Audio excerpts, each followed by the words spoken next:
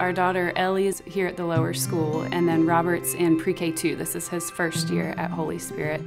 The Holy Spirit is a destination. We're just thrilled that we made such a great choice at the beginning of our kids' education. It offered the religious aspect, and also we felt like it was a really wholesome, welcoming place. You could just tell the teachers love being here, the teachers love the students love the teachers and the classroom and the curriculum. When you drop your kids off at Holy Spirit, you never give it a second thought that they're in the right hands.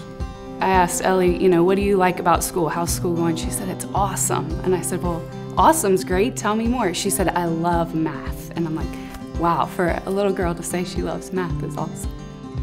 We were at Mass this Sunday, and really an example of the religion coming out that Ellie's learned at school was during the reading, she was elaborating on the reading. And then we got onto the homily where there was more explanation about the reading, and she knew that story as well.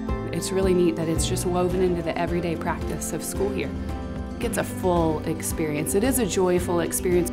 The moral and the virtuous aspect of it is amazing. They study virtue, and you're not going to get that at another school. This is the perfect place.